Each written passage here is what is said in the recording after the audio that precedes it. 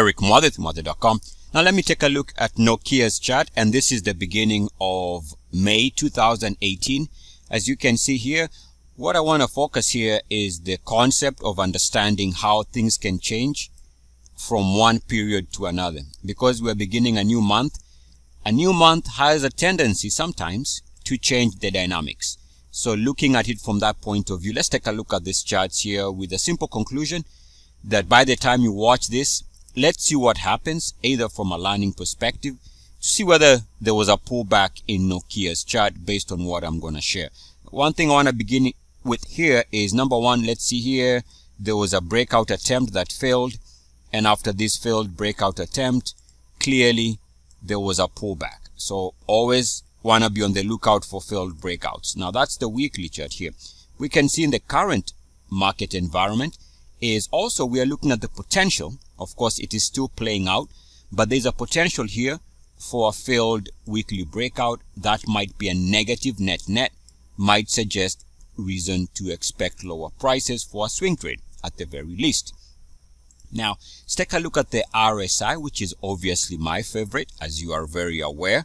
And we can see here that if you take a look at the RSI, a couple of observations is, number one, we have this recent break from mid 2017 where we broke down.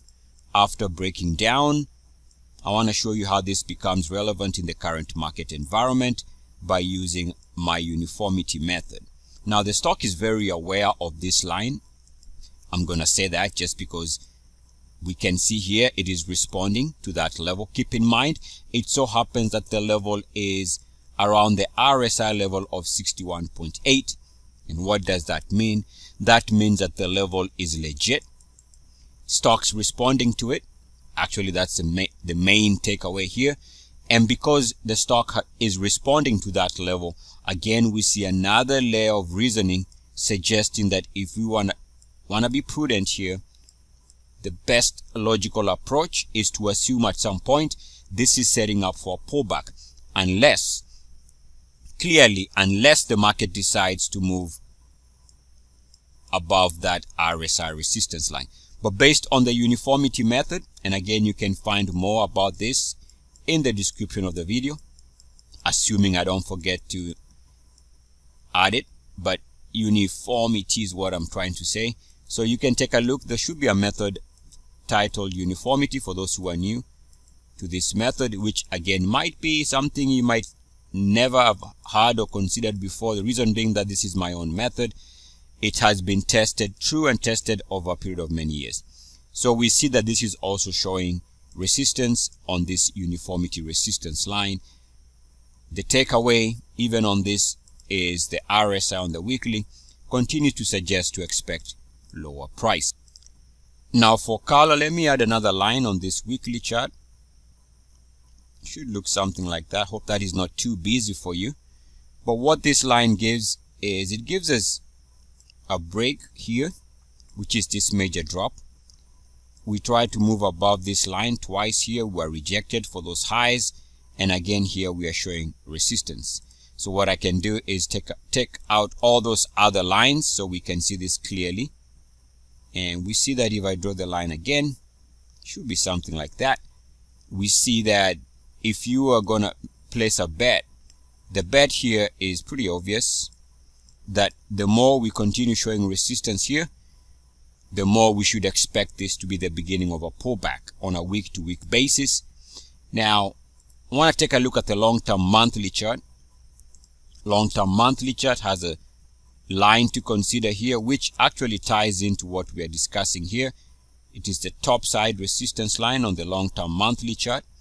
And again, without any type of adjustment, we can see the stock is beginning the month, like I said at the beginning of this video.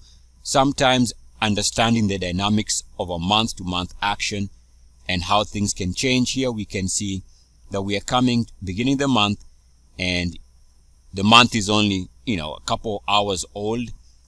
And we can see that this is already showing a response with a resistance level. So again, even on the monthly, given that one chart, one line analysis on the monthly, long-term monthly chart, again, pointing to lower prices unless this can be clear to the upside. Unless it can move above the blue line, we are looking at a market that wants to pull back. Now, of course, we can also see other lines of potential resistance. For example, you can see here was a break off the highs of 2015.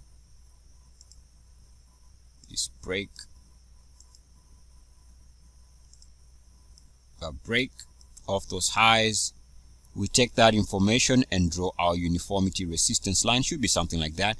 We see here in 2017 we hit that twice and there was a stall, and so we are, even right now, we are unable to move above that line.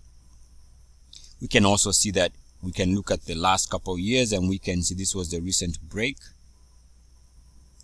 and that break is being tested as we begin the month of May 2018.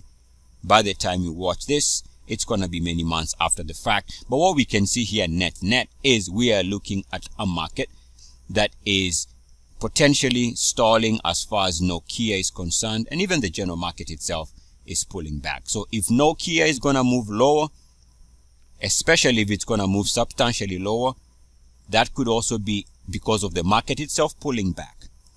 So this might also have an indirect view of the market. If there's going to be a major plunge in Nokia, I am assuming the general market is going to be in trouble. If the general market can stabilize around here, then Nokia might be able to correct some of the flaws that we've seen on the weekly and on the monthly chart. Eric Mother.com. As always, good luck, peace, and blessings. E-A-C-S. Mwah. Woo!